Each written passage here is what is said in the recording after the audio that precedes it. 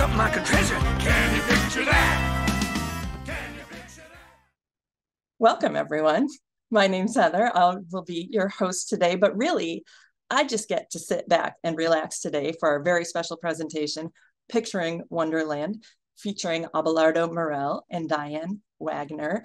I'm the Vice President of the Lewis Carroll Society of North America, and I also get to organize these events every month with my fellow senior common room curators, the Virtual Events Committee.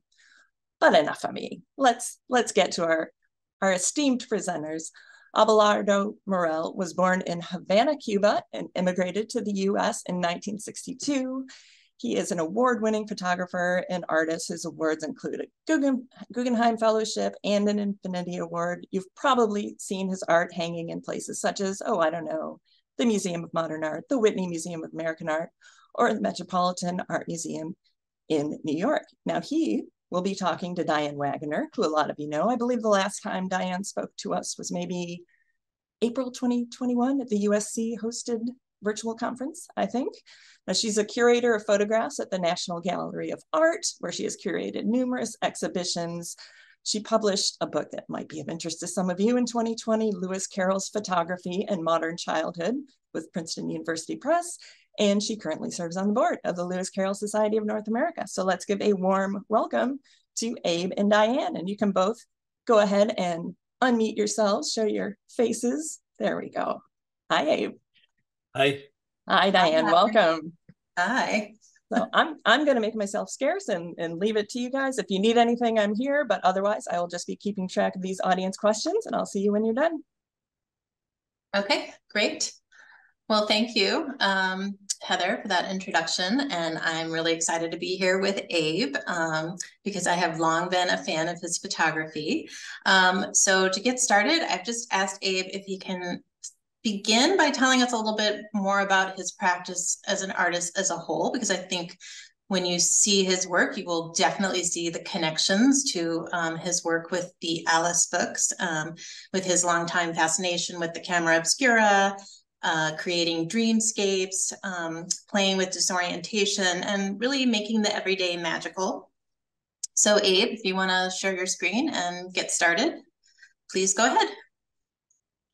So thank you for Heather for inviting me, and Diane, who I'm looking forward to speaking with. I love her work, including her amazing book on Lewis Carroll's photography, which has made me realize some new stuff about his genius, not just as a writer, but as an artist and thinker. So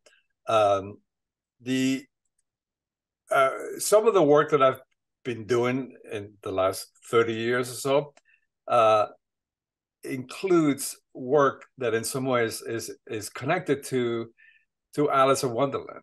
I've always been remotely kind of indirectly influenced by that work, but never quite exactly knowing how. But here's some early work of mine that I think touches on my affinity with his imagery and thinking. My kids, a long time ago, sort of floating in the air. A long time ago, I kind of invented this method of photographing camera obscures, images from the outside coming into the room naturally. Empire State Building, New York City. These are all naturally done through special optics, but it's a topsy-turvy world that is made from real sources. This is in Venice as well. Over the years, I've worked a lot on these installations of sorts. Paris upside down. I've also been making pictures of flowers. Actually, I have a book called Flowers for Lisa, who's my wife, and I made 76 photographs of flowers dedicated to her, and I wanted to be as inventive as possible. So this is a sampling of some of these pictures that, again, have a kind of an Alice feel to them, not exactly directly, but indirectly. The creation of space that is not real, but it's implied. Yeah, and I think when we see your Alice pictures, you definitely see the connection, particularly with the looking glass ones, with this kind of play with planes and dimensionality and so on. Yeah, very much. I'm getting ahead of myself, but this could be Humpty Dumpty without my thinking it totally clearly. I've also made lots of made up in wood constructions as if I was a child myself,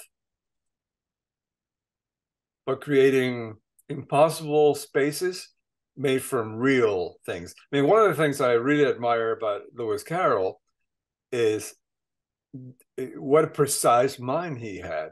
He was quite inventive, wild even, but maybe because of his mathematical background, but his precision in naming the craziness, it was so well done that we believe in his wacky worlds.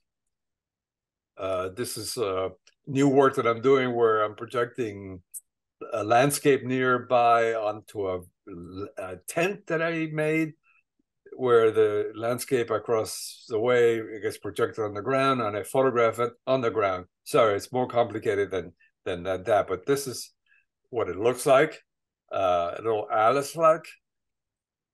So this is a picture of a garden projected onto pebbles.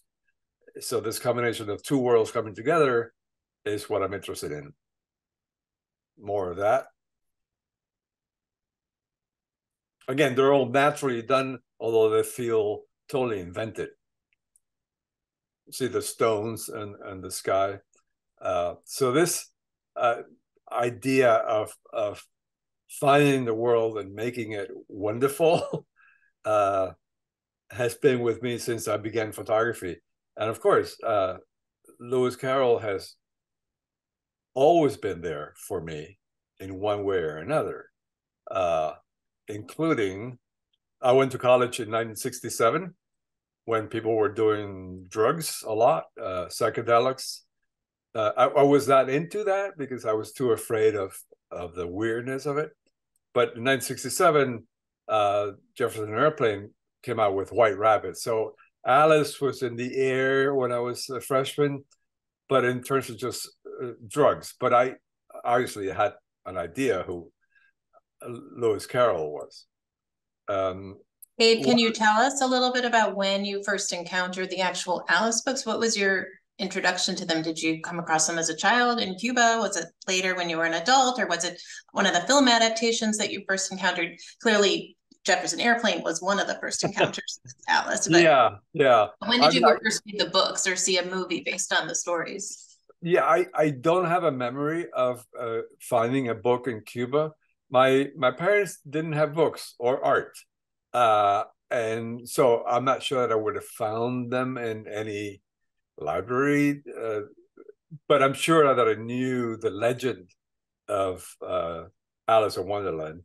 But it was in 67 where the idea of a dreamy Alice and drug taking and worlds being kind of upside down was in the air. That's not a very deep connection to her, but it was in 1998 that someone actually approached me to see if I wanted to do an illustrated version of Alice in Wonderland.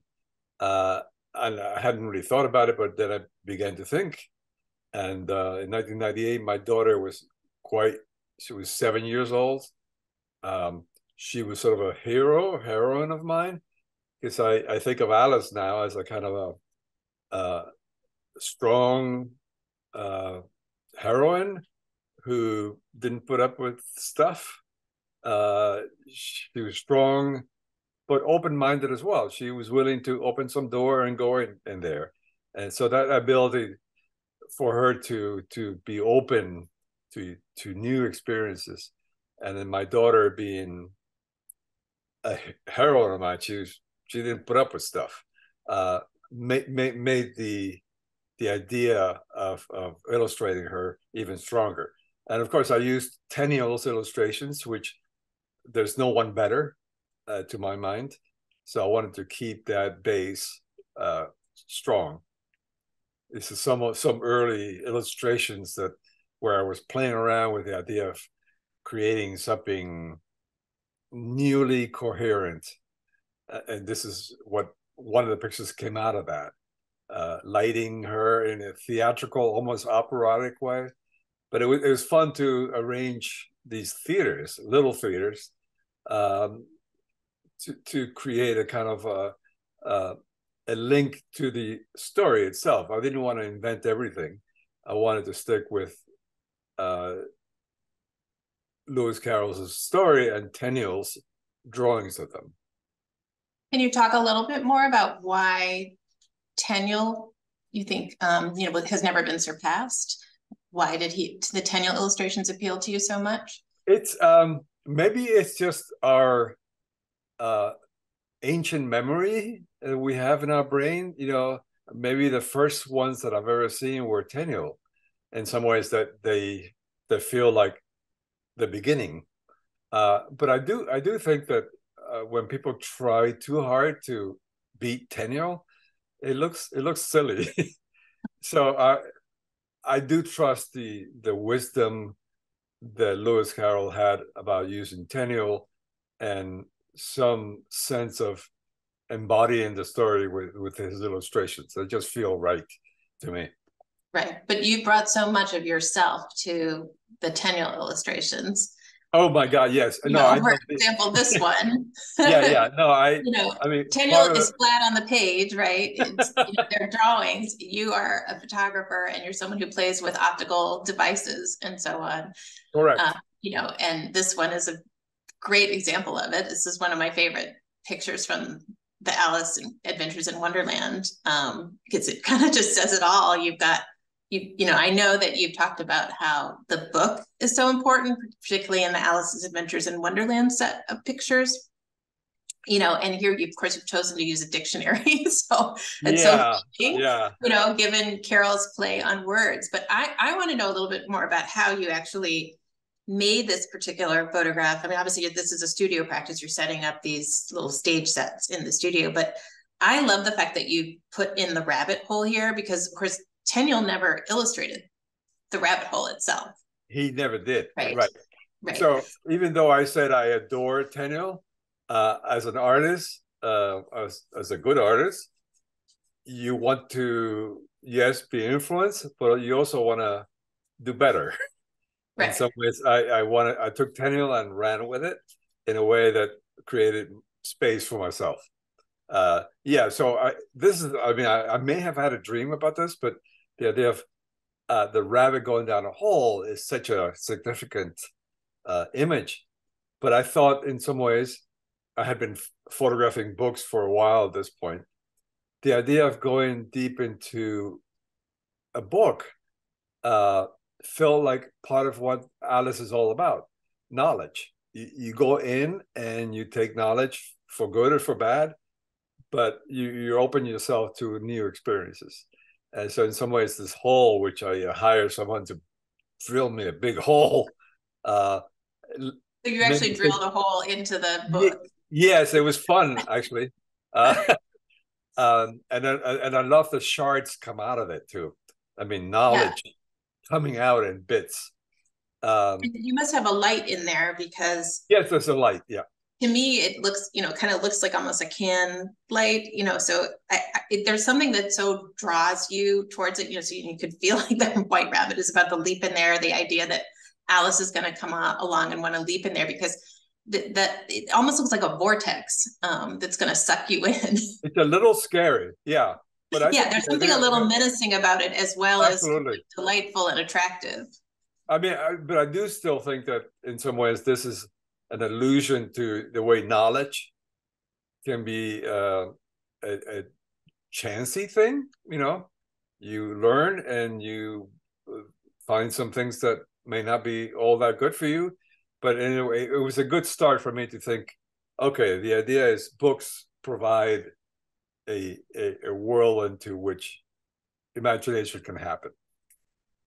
So more books. I used more books in telling the story. Huge dictionaries.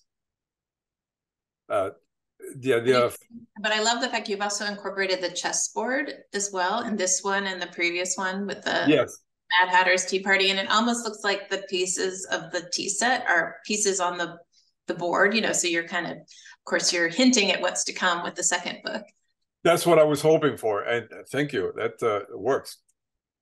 And this idea of, you know, when this is a part when she takes a certain substance and then she gets bigger, and I built this giant, tall thing, but and I love the shadow of Alice onto the books. And years ago, someone asked me what I thought about what the shadow was, and I still remember my answer, which was, it's a way of representing the crooked path to knowledge. I said that, and I went, who said that? It was me. But in some ways, it does represent that crookedness of learning some stuff. And this is not Alice in Wonderland, but this is another picture of mine, where my idea of Babylon of books is an image that keeps recurring in my mind. More, this is not Alice. This is Alice within books, being either stuck in a book or, you know, trying to get out, but a book being a kind of a complicit to her movements. Yeah, it seems like this is one where she's about to burst out of the book. And so I love how you've transformed the White Rabbit's house into the literal book. Yes. She's, you know, she's growing out of it, right? Yes, she's too big for it. Well, in some ways, part of my thesis about knowledge, sometimes confining you to a certain space, you know. This is where she cries too much. So again, the book is leaking some water. Some little kids see this as not tears, but something else. I'm not going to mention it. Right. That's clearly not what you were doing, though. No, not at all. And I, you know, when I showed these pictures to young kids, they had all kinds of wild readings. So these were really fun because I had to construct a little theater, you know, make a book that suggested a garden, and it was actually fun. It was not the kind of work that I had done before, fabricating little theaters, but it was rather fun, and to be in some little corner making things up like a mini theater. More books on the top. Again, all these are cutouts from Tenniel's illustrations, literally. So in every instance, in order to make these pictures, you were making a construction in the studio, right? And then photographing that. Correct. I'm going to show you some of the transformations that I made from the original to, you know, my version of him. So this is this huge, you know, chess game in the field. And so my take on it, which is taking the original chess field and creating a kind of a weird kaleidoscope out of them, enlarging even the strangeness of the scape. Well, so here we're moving from Alice's Adventures in Wonderland through the Looking Glass, right? Yes, both. Yeah, in and out. So they're not all through the Looking Glass. But you're right. I'm changing books in mid stride. So I would look at something like this, and I love the image, but the idea of how do I make something interesting out of this, which Tenniel did beautifully. And one of my strategies, actually in a number of pictures, was to, like Picasso perhaps, break up space to give it a kind of a new sense of drama. In this case, this is I did. So the deer itself has been chopped in half. I mean, it's a little upsetting, but what was somewhat normal now feels like it's still part of the story, but in a new space, which interests me. Well, it's very fractured, and it's bringing in that psychedelic aspect, right? Absolutely, absolutely. Going back to Jefferson Airplane. Yes. Again, I wasn't a drug taker back then, or even now. So that never interested me. You know, worlds that had just craziness and no logic and all that. I've always, again, like Lewis Carroll, I think had a very precise mind, and his psychedelics were rather much more interesting to me than Jefferson Airplane. One of the beginnings Through the Looking Glass, and in some cases, what I did was to take sections of the illustrations by Tenniel and create wallpapers, invented wallpapers, but based on the illustrations themselves, to create rooms and spaces that had, you know, some affinity to the original, but a new way of looking at it. Well, in this one, if you can go back, I also love, I mean, clearly there's the theme of the kaleidoscope here and the way you created these wallpapers. And I love the fact that you've also made, you know, you've got Alice splitting into two here, like she's going to become part of a kaleidoscope. And that's, you know, kind of a harbinger of what's about to happen to her as she's going to go through the looking glass. And, you know, this constant theme of doubling that's going to happen in the story going forward. You got it, exactly. I wanted this floating Alice having two faces, one in one world, one in the other. That is a constant preoccupation of mine, how to make this doubleness, double entry into the reality, something interesting. Like double mirrors. Here we go. This is not exactly a mirror, but to feel like the illustration of these two creatures, that they're mirroring each other in this beach. So in that theme kind of is present in a lot of the pictures, including a mirror where the lobster is looking at itself, but the mirror is not exactly a precise, you know, rendering of it. I mean, I'm going down the rabbit hole a lot, but keeping and using a lot of my artistic imagination. Really fun, because I trust it to go all the way down and still be interesting. Yeah, but so the two illustrations that you just showed us, those are from Alice's Adventures in Wonderland. Yes. They are ones that you made later. We haven't really talked about the fact that you first approached Alice's Adventures in Wonderland in 1998, and those are all the black and white images with the theme of the book.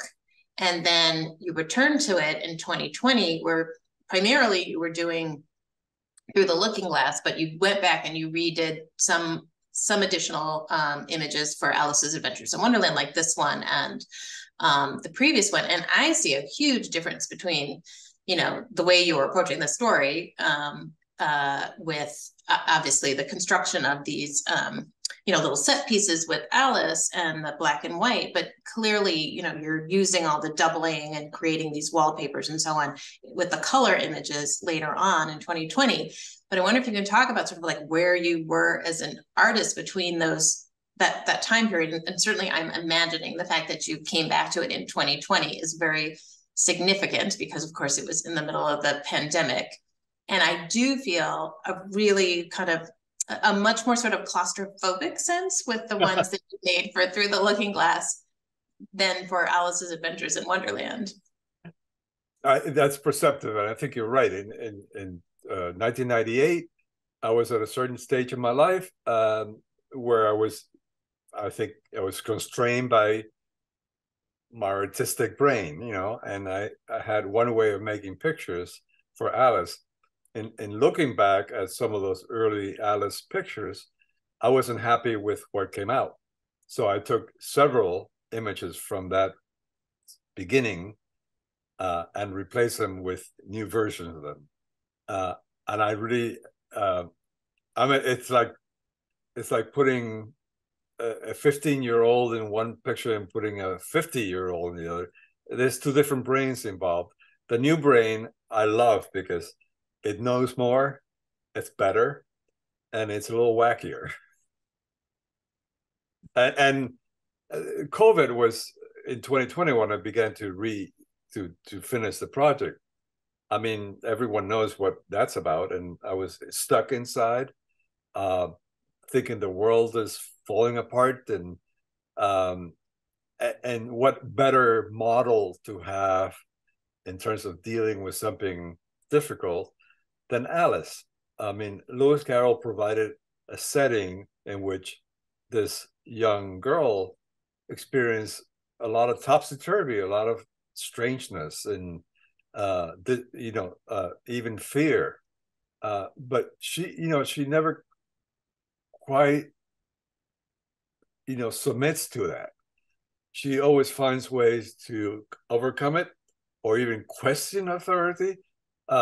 So she's like a great model for being in the middle of something that makes no sense. So with that knowledge in mind, my artistic muscles began to work even more. And of course, my sense of design in the new ones, the new versions, just began to, go to town. I got better. I mean, who can say, from 1998 to 2020, well, I could have gotten worse. I don't think I did. No. But this is an early picture of my son, Brady. The kind of work I was doing when he was a child. And this preoccupation with a self, what is the self? What is the person? Is there a duplicate of that, of you? And this, they really speak to each other, this sense of who's who, how is a mirror image of someone not the same? All those issues, I think, came in to help in making these pictures. Another doubleness. Well, in this one, I want to pause because you've done a sort of a positive and negative inverse here. So it feels very photographic. Oh, God, yeah. I mean, if anything, I'm a photographer forever, right. for life. But the idea of making a negative out of the white rabbit, I've been forgetting it. Some people don't understand what's happening here. But a white rabbit can be also a black rabbit in photography. So it has that quote to the process itself. And Lewis Carroll was an ultimate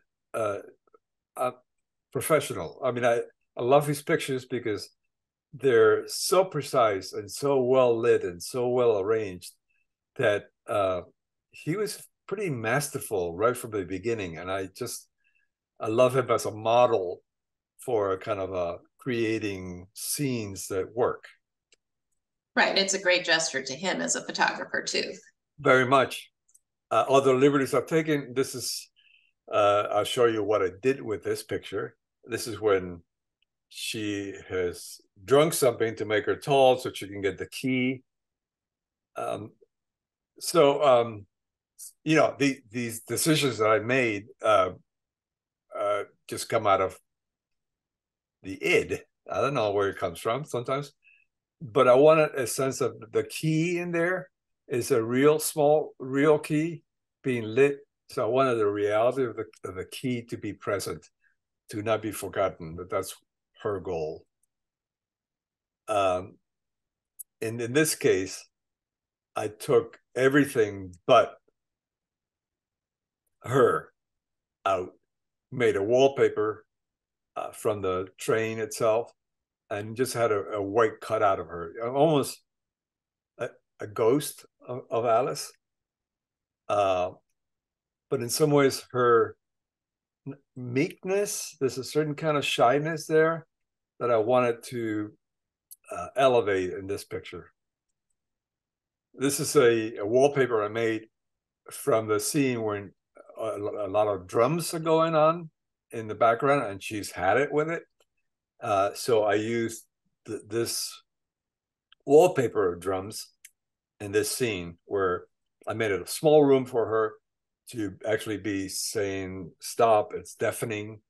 But the wallpaper itself is a visual element of that noise. Yeah, well, here, that's one of the ones where I really see the kind of claustrophobia coming in. Yeah, oh yeah, it's not pleasant, no, for sure. It's not all fun and games.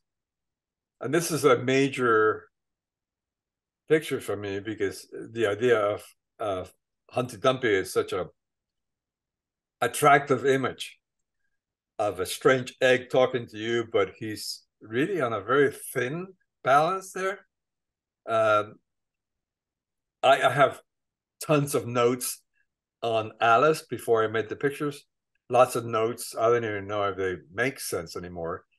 But I did study things like, how thin is that edge? You know, made me think about it. You know, it made me consider what strategies I had to use. This is one of them. Not show Humpty Dumpty, but Alice in a kind of a translucent way. But I love her almost ballet-like feeling of elevating herself to touch Humpty Dumpty. It's very elegant. Then the idea of Humpty Dumpty falling onto a glass that's fractured,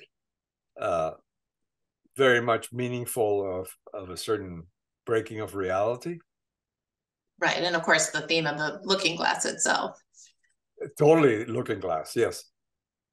And in this case, it's just, I wanted to be almost as abstract as I could be. It's just a mirror on a wall. Well, this is interesting because this is one of your few where you don't use tenule at all. No, this is totally me. And I wanted this almost modern art vision of Alice, where it has a kind of a Liechtenstein painting. Yes. Creating a kind of a balance. And this is just a shadow of something on the edge. And that kind of imbalance is part of the meaning of that Humpty Dumpty scene. You know, somebody's going to have to put this thing back together again. An early picture of mine, so that sense of instability has always been with me, or creating a kind of an impossible motion of an object. This is not Alice. This is an early picture of mine where I wanted to, in one book, narrate a story in several pages, seen all at once.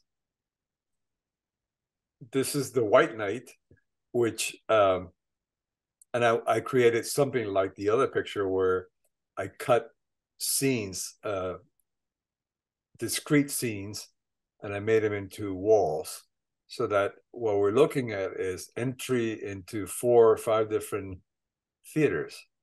So the reality is based on something close and something far, and it's broken up like the mirror in the previous picture. Yeah, it looks like it's like the carnival distortion, right? Yes, very much.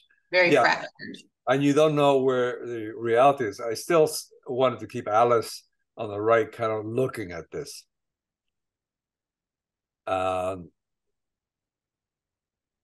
This is the original.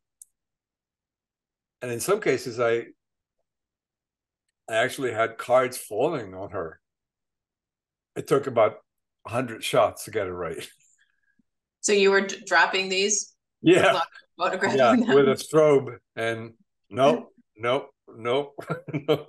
Right. And at this point, I didn't ask before, were you using a digital camera or was this still a film camera? The new work is the digital The new camera. work, I'm sure, was digital, but yeah, the old one, no. It's a film camera. But it's digital only in the sense that it captures what I show it.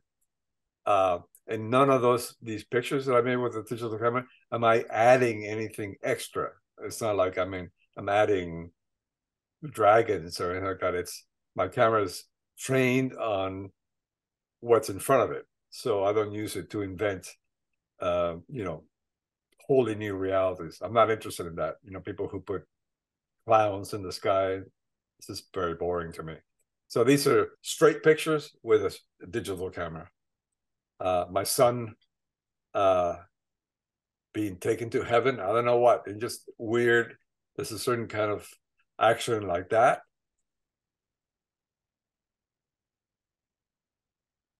And anyway, here's another one. Alice being kind of upset and disturbing a dinner table. And by creating a kind of a wallpaper, stimulating fireworks, it felt like it described the scene very well. And I'm almost done here. This is the beginning of Through the Looking Glass, where she goes into a room where things are backwards. This is my picture of it, a strobe, a flash with water. And I really like the idea of that liquidy reality being pierced by her, because it feels like that. You're going in, and it's not a solid thing, but a malleable thing. And this is her coming out into that presumably new world.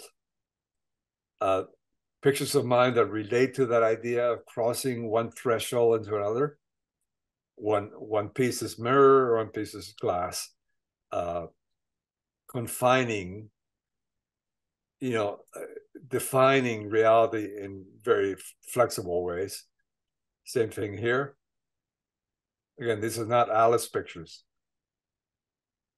Where yeah, mirror. I love the use of the water as the way that the looking glass dissolves. Oh yeah, it's really beautiful. The malleable reality.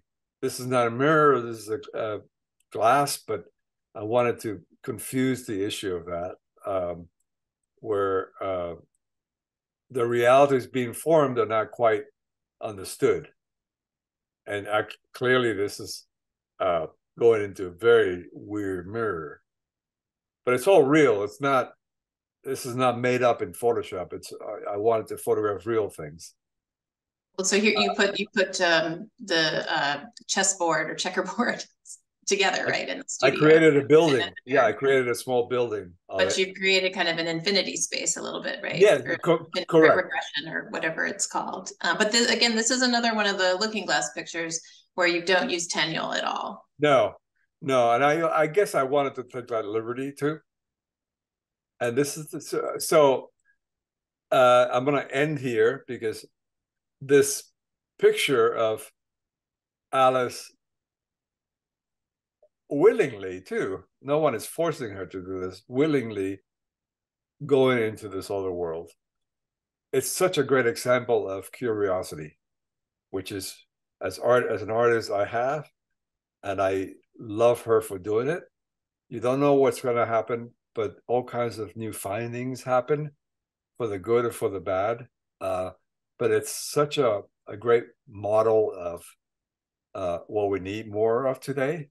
People are afraid to do certain things these days because they might be hurt or whatever. I'm with her.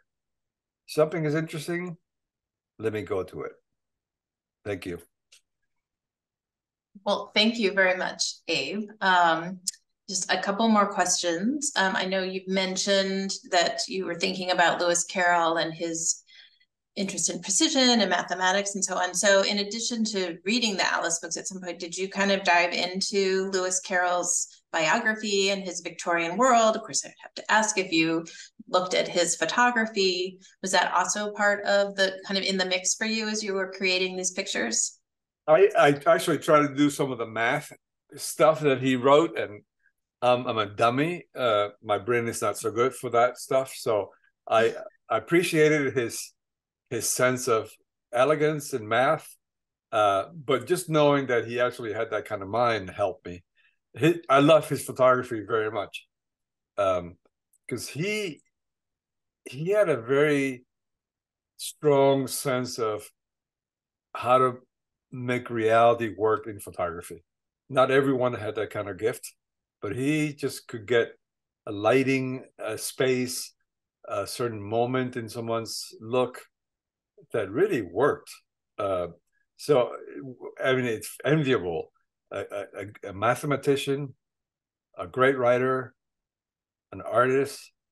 I mean, he had it all in some ways. So there's a lot to pick from. And then I guess my last question before we open it up to others' questions is just if anybody wanted to acquire any of your photographs, where would they go? And also, can you tell us about the planned exhibition of your Alice pictures that is coming up? Oh, thank you. I have a gallery in New York City, and in Boston as well. But in New York City, it's Edwin Houk, Houk Gallery, and they represent me. And for any inquiries about this work or any other work, I will go to them. There is an organization called Mid-America Alliance, Arts Alliance, that's putting together a traveling show of all my Alice photographs. I think 38 or 40 of them. And they're beginning to book a traveling show of that work, different institutions, different places. So stay tuned for a pitch by them to see if your local museum or library might be interested in the work. But that's coming up in the next 6 months. Great. Thanks for the plug. Okay, well, Heather, should we move on to questions from the audience? Yes, but I get to go first because that's my privilege as host. I loved seeing your notes on the one slide there. That was amazing. I actually ran to the attendance list here because Michael Hancher comes to some of our events. And I'm like, oh, does he see the shout out? But he's not here. I'm wondering what other books you've used for research or just to expand your knowledge of Lewis the Carroll. Annotated Alice. Annotated Alice. Yeah. Good choice. That was including the new one. I think so I kept up with that. That was rather important to me because maybe not visually all the time, but in terms of a reference to a book or a literary piece, helped a lot to just get into the mindset of Lewis Carroll and Tenniel's worlds. Excellent. And I know that's, especially that new one, that's something a lot of us refer to quite a bit. And this isn't a question that we would ask in front of any other audience, but I know a lot of people are going to be able to picture whatever you say. I'm a Virgo. No, sorry. How did you know? How did you know that's where I was going? I'm wondering if you have a favorite of Lewis Carroll's photographs. If there's one that just stops you in your tracks, the composition, model, whichever. Is there one that really stands out to you, or is it just overall? Maybe it's because I know it, but his first photograph of Alice Little feels very poignant to me. Just seeing the reality of that young girl and what came of her, in his brain. It's a very potent linking of reality and imagination. Good choice. Not as famous as the other ones like the Beggar Girl or whatnot, but yeah. Yeah, are you talking about the sort of tiny one where she's very young? Yes, a tiny one. Yeah. And her sister Lorena at the same time. Historically, it just feels like it's like seeing a picture of Adam in the garden. Yeah. Yes. Yeah, I can see that. Yeah. It's the start of it all, right? Exactly. So back to, did I call it or what? Like, I knew the first questions would be, how do we get our hands on these images? We have some further questions about that. Do you ever tour the UK and Europe? Is that a possibility in the future?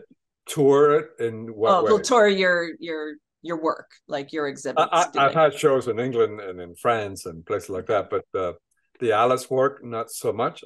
Although I'm hoping that with this Mid-America Arts Alliance shows, something may happen there. But yeah, that's, I hope. So no immediate plans, but it has. Not yet. There is this book of the first round of the Alice's Adventures in Wonderland. Thank you. Series, not Through the Looking Glass. And of course, will there be a looking glass book? Is that in the? Well, I was about to say in the cards. That's more of a Wonderland reference. I've been in touch with a couple of printers, publishers, and there is some interest in the idea of this traveling show with both Alice and Through the Looking Glass being a book. So there's interest. So my hope is that when that show travels, it will have with it a book. Excellent. Jill Treasure is wondering, do you play chess? No, I'm terrible. That would be my answer as well. And well, here is a fabulous question to end on. Arnold Hirschon asks, with editions being over 1,600 illustrated editions, why do you think so very few of the editions are based on photography versus drawing or painting? Any thoughts on that? Yeah, it's still that it's old belief that photography ain't art, so maybe some of that, and of course we've taken care of that question many years already ago. So I like the idea of a photographer making images of a photographer's work, which is feels very, apropos. Excellent. And I wanted to mention before we go, everybody, I'm putting in the chat here. That's a link to the email that we sent out this morning. There will be a social hour right now, and Diane and Abe will be attending at least for a little while, so we can kind of have more of an extended Q&A there if you want to ask them any questions in person. And I did want to address someone in the chat just asked me about something they're curating and how could they maybe arrange an event about it. And believe me, I love it when events fall into my lap like this one did here. Diane said, hey, I've got this great artist here, Abe. Why don't we speak to him? So please email me at, it's a mouthful, LCSNA social media @outlook.com, or you can reach out to us via any of our social media as well. But yeah, Dana, I would love to talk to you about that. Absolutely. And yeah, Abe, Diane, thank you so much. This was such a treat for everyone, including me. I got to just like sit back and enjoy and listen to you discuss this. And we'll see everybody at Social Hour in just a minute. Thanks so much, everyone. Thank you, Heather. Bye. Bye. Thank you.